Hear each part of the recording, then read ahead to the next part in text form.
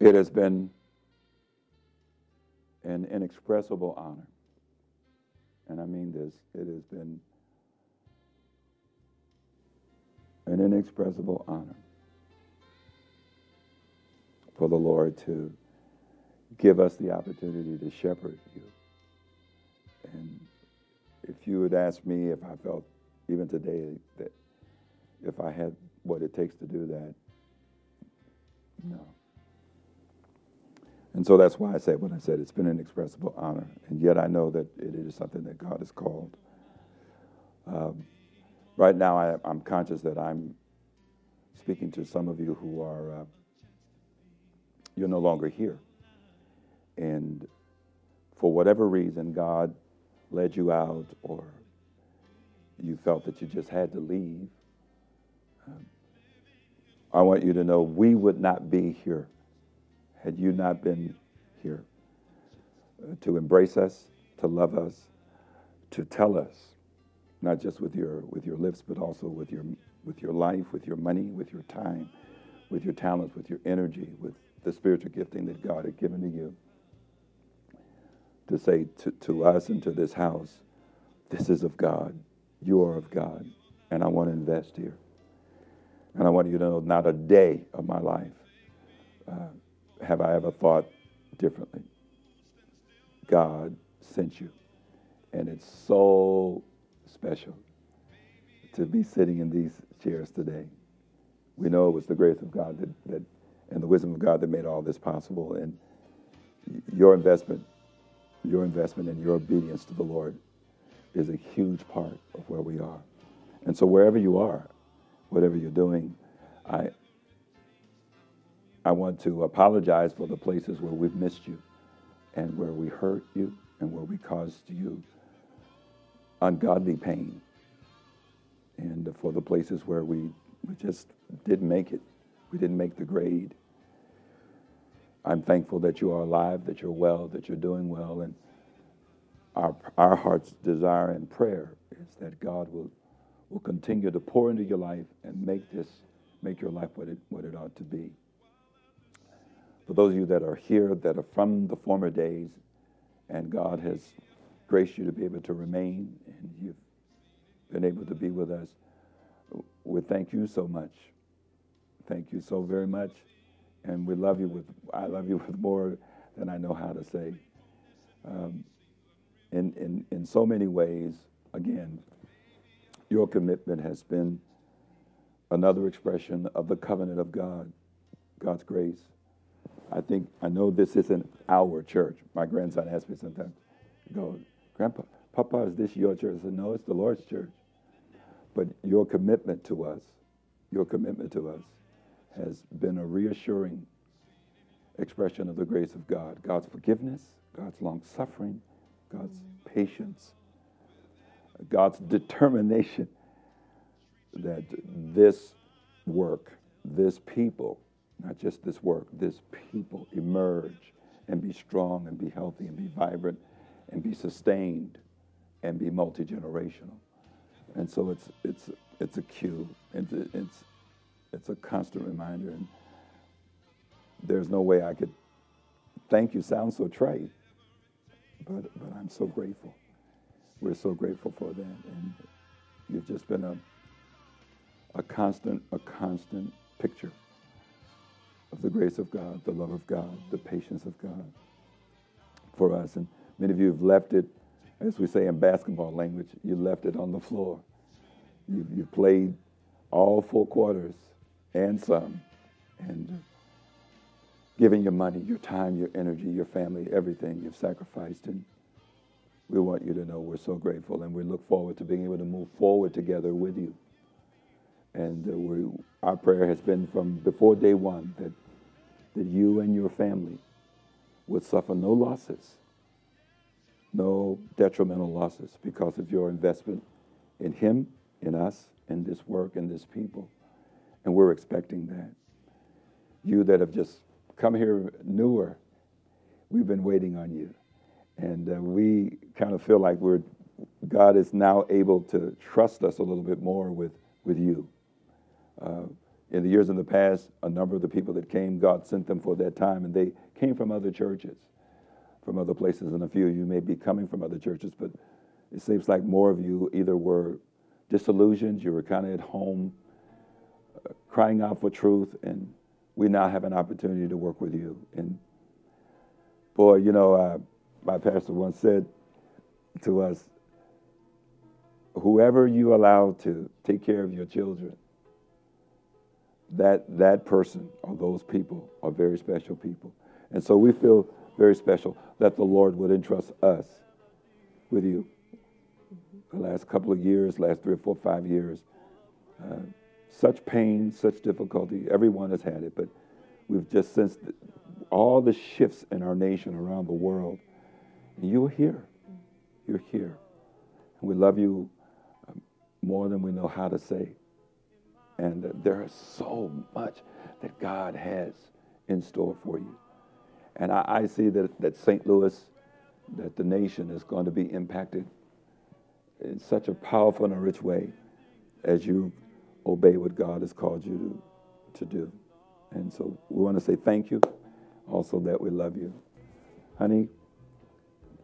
We love you and we see you as valuable jewels, precious, precious jewels made in the image of God, in the likeness of God. We don't take it for granted. We love you. We thank you. We appreciate you. I don't need to single out one group or the other. We love all of you by the grace of God. And we know that the Holy Spirit is helping us to love you better, to love you well. Whether you are in another church, whether you've planted another church, thank God for you. Amen. The blessing of the Lord be upon Amen. you. We bless you in Jesus' name. Amen.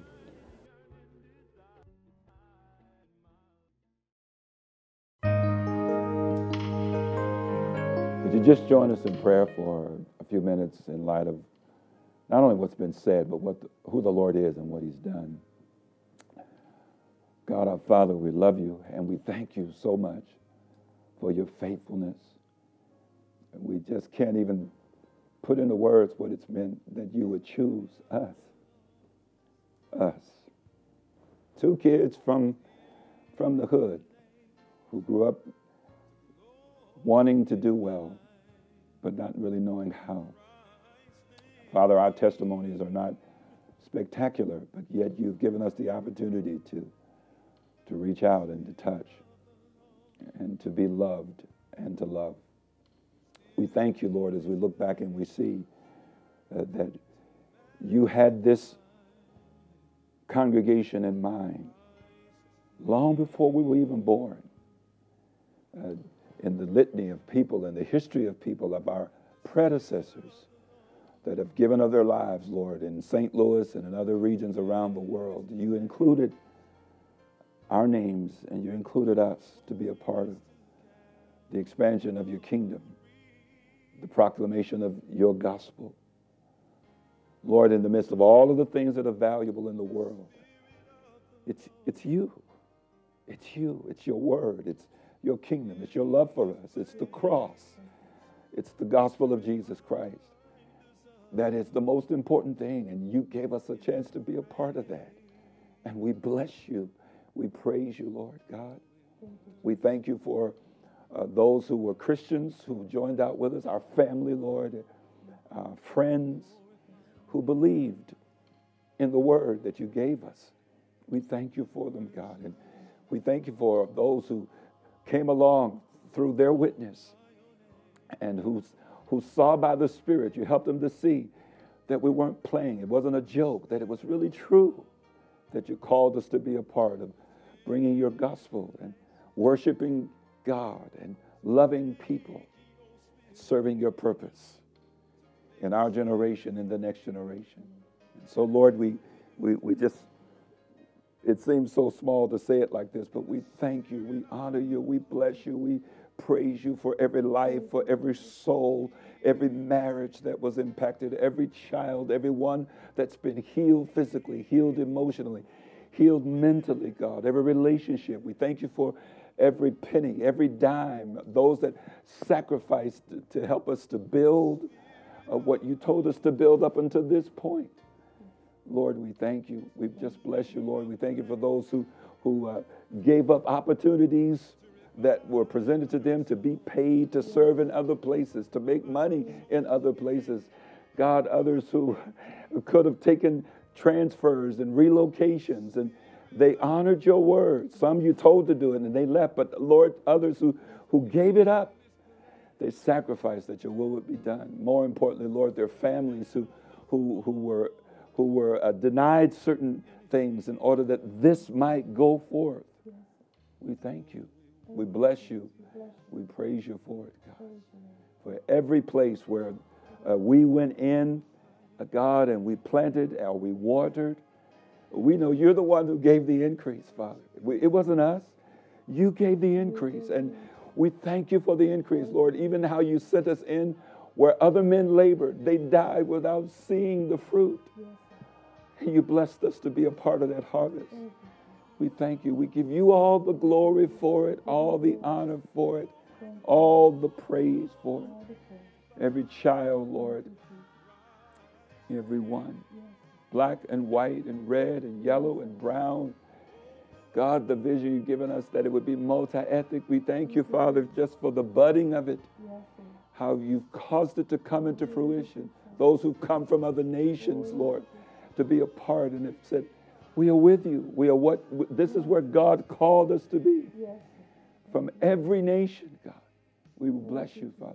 And for the nations you've given us the opportunity to go in to touch, to be a part of, in Israel, God, and nations in Africa, Lord, and in the Middle East, God, and in Europe, God, in the islands of the sea. We thank you for every missionary that you blessed us to sponsor, to be a part of. And we praise you for the souls, the multiplied thousands, maybe even millions of souls that we'll never even know until we're in heaven together.